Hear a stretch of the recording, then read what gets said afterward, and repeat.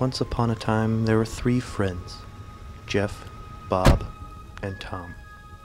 They were 3 normal guys, but one of them was about to do something quite spectacular. Jeff had claimed that he could hit a baseball from home plate into the lake, which was over 700 feet away. Bob disagreed. It was a cold and rainy day, which didn't help. Tom was the witness. Now Jeff, he tried, and tried, and tried, and tried, with no results. Tom was unamused, but Jeff still tried, and tried, and tried.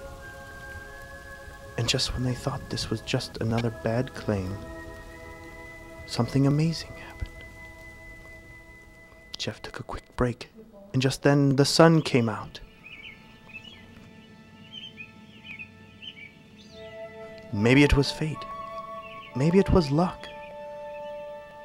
But what happened next was magnificent.